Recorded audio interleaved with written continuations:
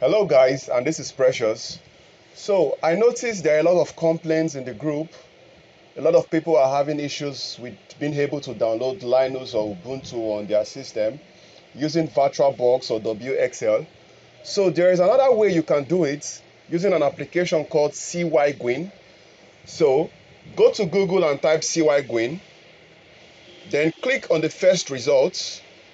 It will take you to a page like this. Ensure you scroll to the bottom, then at installing Cygwin, click on setup. It's going to download a file in your download folder. So this is mine. Then click on the file to start the installation. Yes. Next. Install from internet. Next. Leave everything as it is, recommended for all users. Next.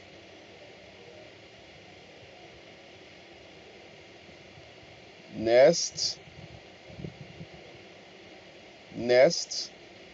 So it's going to show you a list of places where the download will be done from. So you can click on the first results and click on next. So give it time, depending on your internet size. It's going to download all the application files. Then the next stage is where we download our packages. So basically you already know what you want to use, right? So let's click on view, then on full. Then in full, the first thing we will download is called GCC. So GCC is what is going to help you to compile your C programs. So when you have GCC, the next thing for you is we have to select one of them. We can't use everything, so we have to select one. So let's go for the first one on MinGW core. Click on this and choose one of the version. So we want the core. We also want GCC G++. So you click on this and you install one of the version. So let me see if there's another one we would need. Unmaintained. Avoid the unmaintained ones. So that's why I went to the bottom to MinGW. So I think I have the core. I'm installing the core. I'm also installing GCC G++.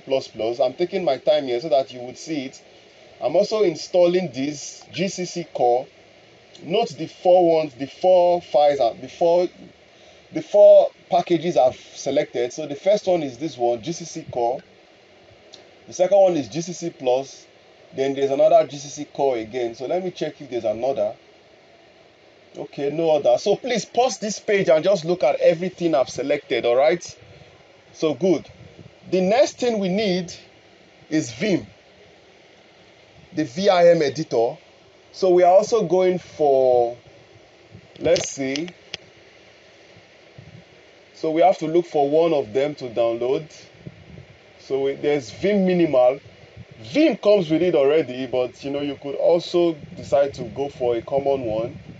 So this is Vim Common. Select one of the version. So this is Vim Improved. That's why it's called Vim. So you can also select the SRSC file. Or you could leave that. So now that is Vim for you. You can also go for just this one, VIM, just the normal Vim. It depends on you, but that is basically it. You have Vim, so you can select any one you want. You can see the ones I've selected. Then the next thing is you also go for Emacs, the next editor that we'll be using. So this is the first one, Emacs. There are different types, so just check around and select one of the Emacs file. So I'm going to go for, I think there's one with a very good interface. Let me see. Let me select this Emacs X11. So you click on the drop down, you select one of the versions. Then the next application is Git.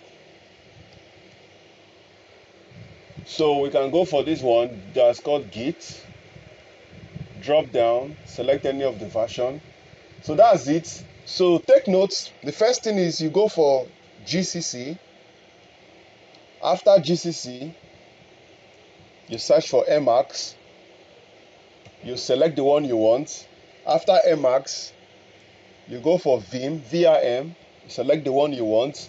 After that, you go for Git and you select the one you want. The next thing is for you to do, you click on Next and our download or install will begin. So I've clicked on Next and it started. So it will take a little bit of time, so you can grab a cup of coffee now and let's see what is installed for us. So just give it time. It takes a bit of time because we are downloading some packages, so it will take its time, a lot of time to get them into your computer system. So I hope you're catching up on the other stuff you need to do. Apart from installing Vim and Emacs, you also need to learn how to use them and how to program with them. So there will be classes and trainings on that too. There will be videos on this YouTube channel too. Okay, I think we're almost done here. So 91.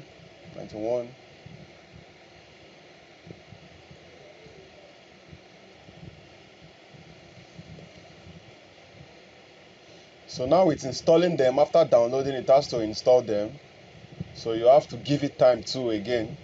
It's not easy, but then when you have it in your computer system already, it's going to be the last time, except you uninstall or you delete them. So it's better you get all this out of the way now. Okay, so we're almost done, 94% again. So it had to download the first time, then the second time it would now install them. So I think we're done. Let's see.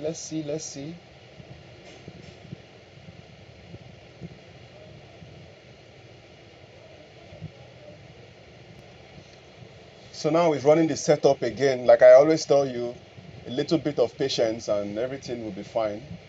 Just be patient. That's one of the traits of a good software developer. Patience. This is 100% again for the other setup. And there you have it. We are done. So click on create icon on desktop. Add icon to start menu. I like to have them there. Then finish. So that is it. We have it installed. Then let's test it out. So on your computer, if it's not here, just search for Cygwin, CYGW, it will come up. So I'm going to open mine now. So mine is open. Let me increase my font size so that you can see what I'm doing on my screen. You click on test, select, let me make it 20, apply, okay, apply, save. So this is Cygwin. As you can see, the icon is here now. And as you can see, I have Linux on my computer system now. This is the Linux environment. So Cygwin makes it possible for you to have the Linux look and feel on your computer. And if you think I'm lying to you, let's try the Linux commands, right? So pwd, print working directory. As you can see, that's the directory. Also, the next thing you can do is you can see all the files or folder. LX, there is no file, there is no folder. Let's create one. mkdir precious folder. You see LX, you see the folder now. Let's go into the precious folder. Let's create a document, touch, called test.txt. As you can see, you can ls to see that it is there. It is there now. So basically, that is what I want you to know about installing Cygwin. I can't even pronounce the name properly. So you can see that we have it already on our computer system. So also, let's check for the other packages we installed. The first one is GCC. So let's check the version if we have it. So as you can see, we have GCC to help us compile our C program files. We can also check for something else for C++ called G++, G++ version. You see it is installed. So let me clear. Now let's check if we have our Git installed. Remember we installed Git. So as you can see, Git is installed. Git is already on the system. So let me clear this. Let's also check if we have vim editor, vim. As you can see, vim is also installed. If you follow my instruction, you should have it too. So let me exit, use semicolon, q, then question mark, exclamation mark to exit. So let's check if Emacs is installed too. So you type Emacs, enter. As you can see, Emacs is installed too. To exit out of this screen, all you need to do is just say Control C, Control X.